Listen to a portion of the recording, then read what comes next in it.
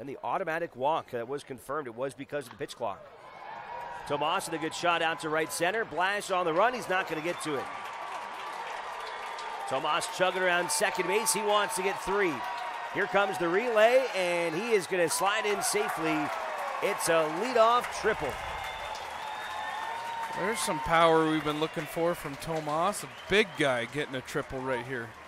Driving that ball to right center field and never slowed up coming out of the box. Big hustle right there, and that's how you respond to an inning like that.